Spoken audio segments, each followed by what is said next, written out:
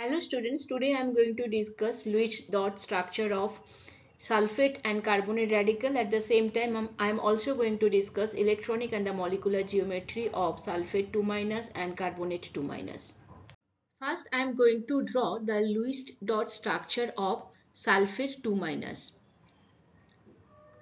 This is sulfate 2- radical. Sulfur has 6 valence electrons, 2, 3, 4, 5, 6. Now oxygen also has 6 valence electrons, 1, 2, 3, 4, 5, 6. There are 4 oxygen. So first I will be drawing the oxygen atoms. 1, 2, 3, 1, 2, 3, 4, 5, 6. Then one more oxygen. 1, 2, 3, 4, 5, 6. The last oxygen. 6. So now SO4 2- means there are 2 electrons which is added to the 2 oxygen atoms. So here I can use a different color. So this is 1 electron, oxygen should become minus, and here also I can use 1 electron. So now here we can see these 2 oxygens are getting 7 electrons and other 2 oxygens they have 6 valence electrons. So now to fulfill the octet, these 2 oxygen will be sharing 2 electrons with the sulfur. Now they will be sharing only 1 electron, means O- oxygen. So then structure of sulfate 2- is S has double bond with these 2 oxygen atoms and single bond with the O-. So here oxygen has 3 lone pairs.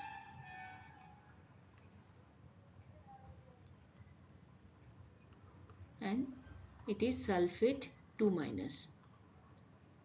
So this is the Lewis dot structure of sulfate 2-.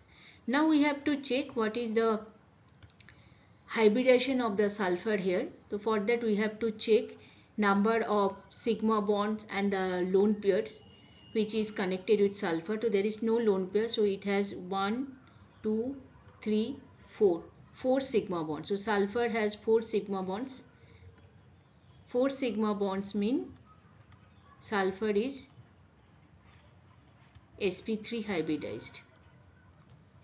Since here no lone pairs are present, so electronic geometry is equal to molecular geometry, so geometry will be tetrahedral.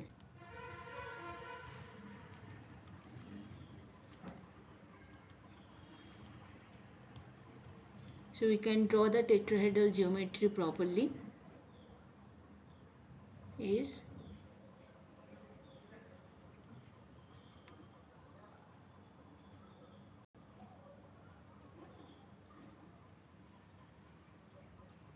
and 2-.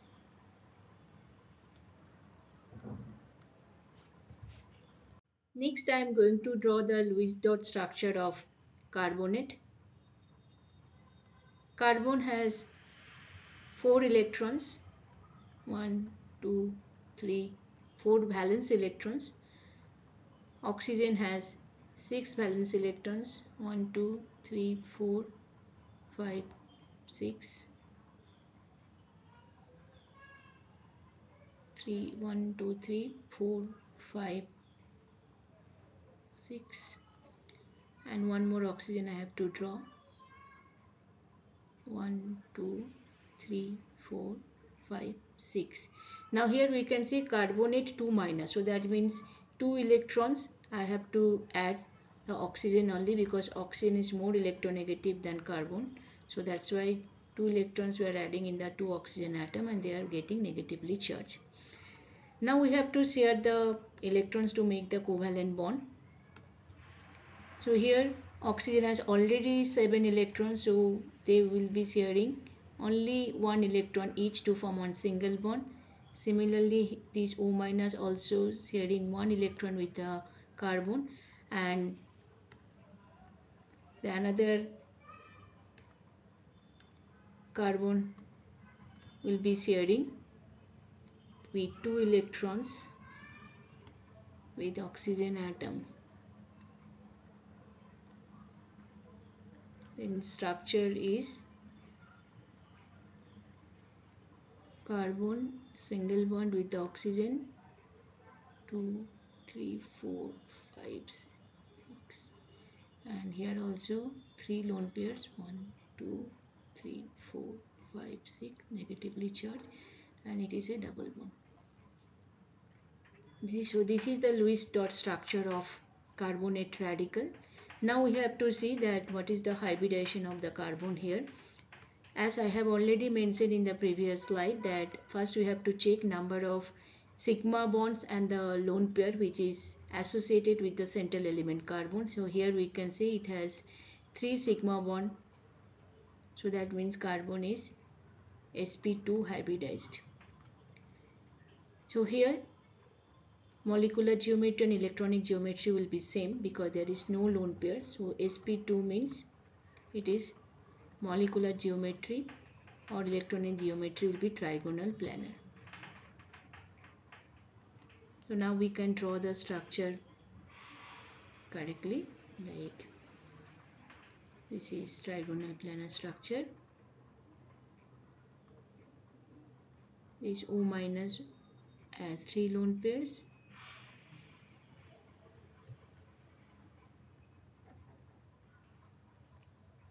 or we can write the structure. Two lone pair,